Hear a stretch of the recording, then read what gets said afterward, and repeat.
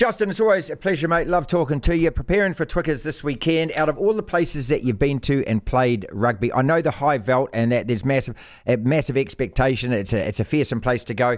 But the most horrible place in world rugby, as an All Black fan, to go and lose is that goddamn place, mate, Twickenham. Yeah, it's never pleasant. Thankfully, I never actually suffered that. But when I did suffer a loss there, it was against France in 1999. Yes. So that was that game. But against England, I managed to get through playing on that stadium pretty unscathed, which was good. But we did have a draw there. Yes. I was captaining the side in '97. But yeah, you're absolutely right. I think there's two sides of it. I think if you lose to England at Twickenham, they certainly do let you know that they've beaten you, and probably it's not as humble as what they should be. And then secondly, the other side of it is the history side. It's one of the great stadiums to play at, to be perfectly honest. Obviously they've got their sweet swing low, sweet chariot. They like to use that. They know it sort of gets under the nerves of New Zealanders, particularly at haka time. But I still feel that, they're a very respectful crowd. When the kickers are kicking, it goes dead quiet for both sides. And, it's one of the biggest stadiums in the world. I think it's just over 80,000 people. It's a pretty cool place to play and to play against England and keep that crowd quiet if you can. Almost impossible to predict this weekend, mate. I mean, here we are, the Jekyll and Hyde All Blacks again. But look, we're in this great position where we can close out with 5 wins for the season. And I want to go back to that a little bit later on in this chat. But an England side that lost to Argentina, I thought they played pretty well against Japan. But again, don't know how much to put on that game. And here's an All Black side that we were great against Wales when we had the time and the space. Against Scotland, again, like Japan. I didn't think we were going to lose that game, Marshy, but it wasn't our greatest performance. With the up and down nature of it, I mean, does that mean that we go to England and play really well this time? Well, what are the trends like? When we lost to Ireland, you thought there'd definitely be a response, and we lost 2 on the bounce. So you've got to be very careful, I guess, that this is still a very dangerous side, this England side. I think they're in a similar position to the All Blacks at the moment. They're really struggling to find their rhythm and their actual pathway to a game plan that really suits their team. So because of that, Eddie Jones has been continually tweaking and changing the team. There's no regularity about it, and in key positions as well. So I don't think that's helping them. Again, I've been very vocal in the fact that I felt that changing, 10 players for that test match against Scotland was just the wrong thing to do. I think those players needed to come over here, that starting 15, that nucleus of the team that played in Wales, and they needed to do a quarter-final, semi-final, final of the Rugby World Cup. They needed to do Wales, Scotland and England, win them convincingly, gain some confidence. So we're going to see, obviously, a heap of changes again, which again upsets the rhythm a little bit. So I think both teams are basically in a similar position, trying to find their mojo, trying to find their starting players that are going to be there next year and going to be the ones that they're going to go to and formulate and sort of get a game plan to go forward to win that World Cup. Okay, I mean, this is the key question is how good are we? And I ask that, is this the real litmus test? Is this particular test the last game of the season? Does this say everything about where we are currently at? Oh, look, I think if we were playing Ireland or France, yes. But at the moment, England is still a daunting challenge. But they are still a side that will be very determined to beat the All Blacks.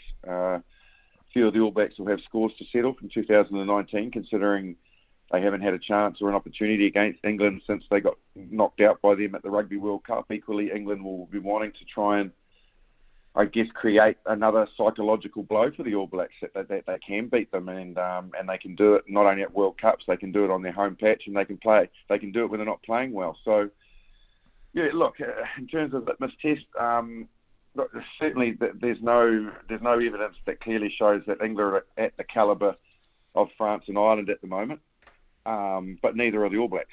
So I guess it's always a daunting challenge at Twickenham, so quite possibly it's the hardest test match of the 3.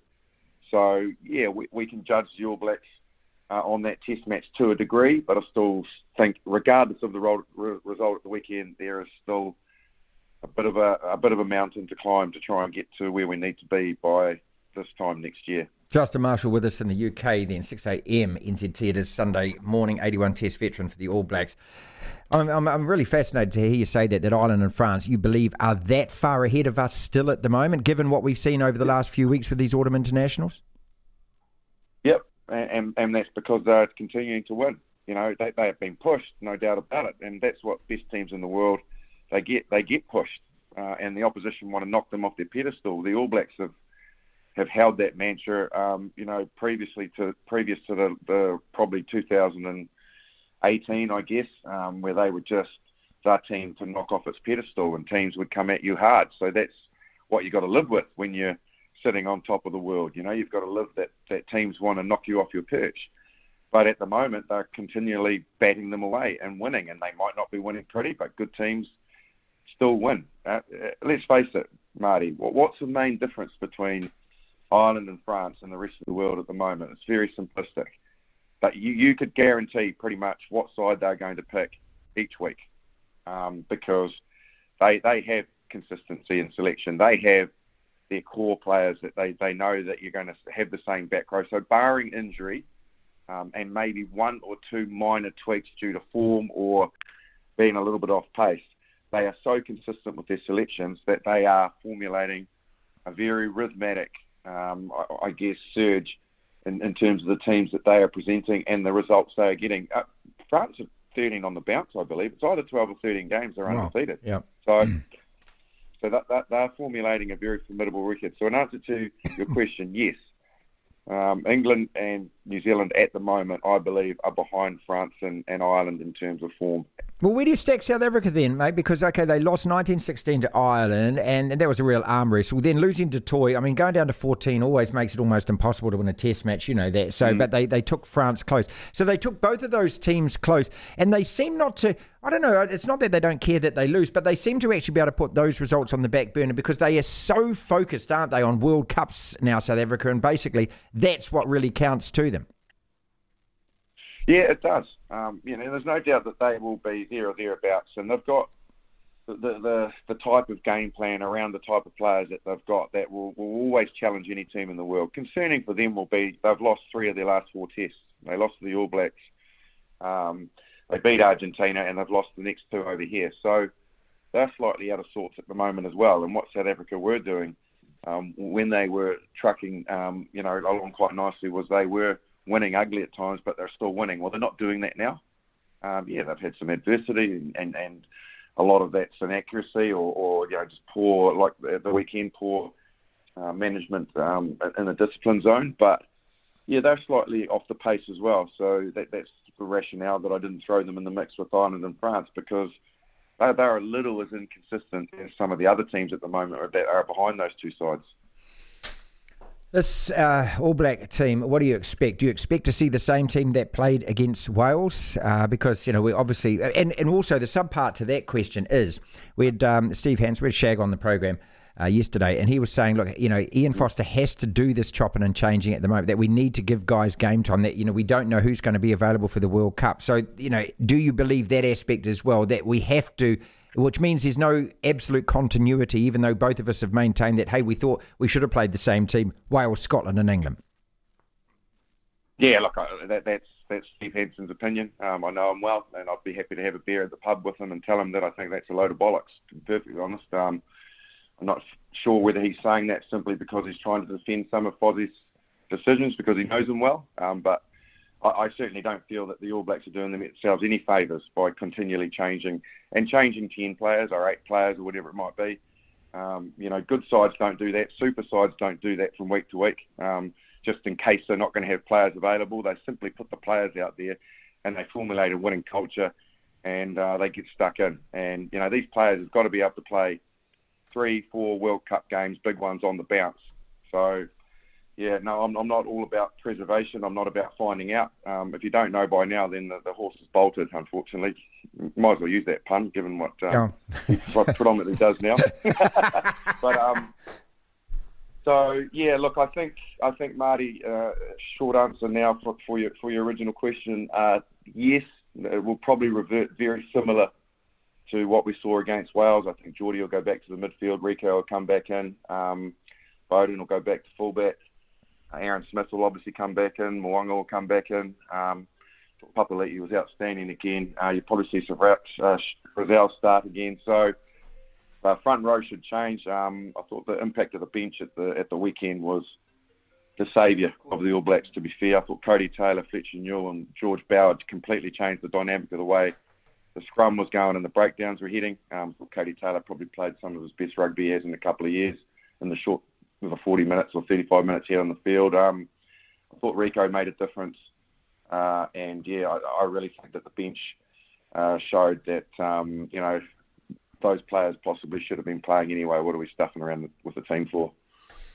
What does it say about where Ian Foster is at, Justin, after this particular season that he's had? And I don't know whether or not you've actually taken the time while you're over there to keep following what's going on in the New Zealand press here. But I can tell you, mate, that all of the mass media guys who are absolutely sticking it to him and now just bum crawling to him. I mean, it's almost embarrassing. The articles that are being written about how he's turned the team around, all this kind of stuff.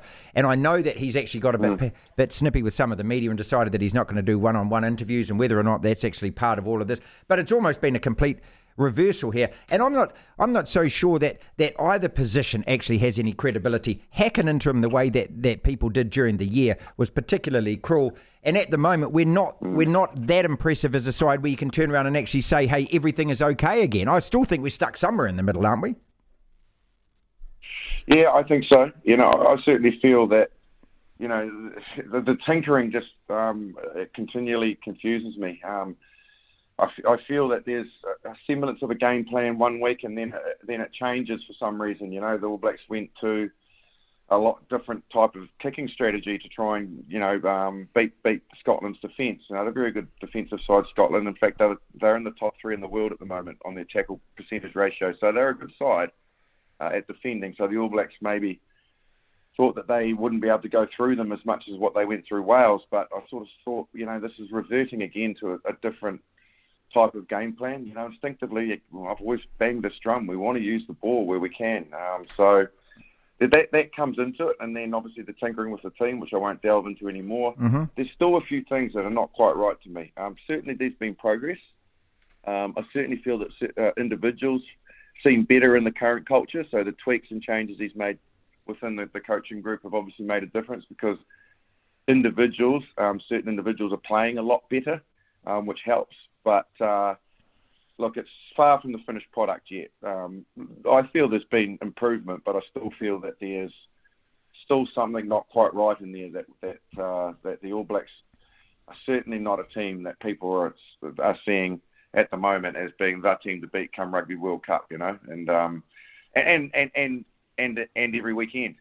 You know what I mean? Like, if they were on form, Marty, and they had rediscovered their mojo and they were playing bloody good All Black rugby, we'd all be feeling a lot better about how we feel the result was going to go on Saturday. But your opening question to me was, is this the litmus test? Have we got the ability to win it? Yeah, true. We're only saying those things for a reason. Yeah, it's true, mate. It's true, because I'm not absolutely convinced right now. No, and look, and I think if the World Cup was played today, I don't think that we're actually winning it with this team at the moment. No. No, so you've got to say, right, well, whatever's going on, and whatever you feel that you're doing by, like, it's ridiculous what they did to Stephen Perifetta. Come on. Like, yeah, honestly, right, yeah. I sat there in that stadium and I saw him come on with just over a minute to play or whatever it was, and I thought, why are you doing this to that poor kid? It's almost wrecking his moment, Justin, isn't it? Yeah, I mean, that's what I feel. It's kind of like what kind of... So that's the memory you take from your first game, is that you're on for 30 seconds, you don't touch the... Yeah, it's a bit sour. It felt. The other question I got for you, mate, is that, I just wonder who the hell makes these decisions. But, for the All Blacks to be playing in the UK, and then at the same time, this team called the All Blacks 15 is playing in the UK. That's just wrong, mate. I don't care what anyone says. Well, it's wrong for marketing, but as an All Black fan, there's one All Black side, mate. There's only one. It's not sevens, it's not 15s, blow to cobblers, mate. It's the All Blacks. That's right. And if Steve Hansen's, what he's saying, he feels that Ian Foster is trying to do, and what he's trying to find out about players, that's the environment to do it in. So the All Blacks selected that side. and Leon McDonald's just the coach. He didn't really have any influence at it at all. No. So if Ian Foster wants to find out about a few players, don't tamper with the All Blacks. Put those players in that environment against Ireland and against the Barbarians and see them perform in the UK. Why are you doing it internally in your team, which is messing with the flow? So I don't know. I hope there's a method to some of the madness, but you've got to wonder a little bit. Let's finish on the Black Ferns. I know you're a million miles away, 12,000 miles away, but I can tell you, Justin, that being at the stadium on Saturday night, it was a different crowd than an All Black test and a different feeling. And, and the worst thing about it is it's kind of provoked a lot of kind of anti-All Black response. Oh, the men don't get that. The men don't. Richie McCaw wouldn't have led that song. All of this kind of crap, which is just irrelevant. I don't know why people can't celebrate both. But there was just a real joyous thing going on. And one other thing that Steve Hansen said to me, he says, we've got to reignite the fun aspect in men's professional rugby in this country because we seem to have lost that. We don't actually have that much. When we go to see the All Blacks, this is our number one national team. This is in our blood. We should be hooting, howling and celebrating every single game that we play. And it's a real shame that as fans we don't do that. Yeah, absolutely we should be. We should be... we should be absolutely elated whenever the All Blacks win. Yes. The problem is at the moment that's just not happening as regularly as what we're used to in our history, and we're getting constantly disappointed. The fact that there are things happening within, as we've spoken about, within our legacy of the All Black jersey currently and in the last couple of years, that is massively affecting people's not love for the All Blacks. That's just affecting their mindset of being able to sort of celebrate and see the team go out and play the type of rugby we expect the All Blacks to play and feel good about it. At the moment, it's a bit of a hard watch at times. So I just don't. I think it's allowing us to do that. But yeah, I absolutely agree. I think it's time that this side went out and started playing the style and with the ball that we know that they can play, and then the crowd getting behind that style of rugby because it's what we all want to see. So yeah, it was a fantastic result for.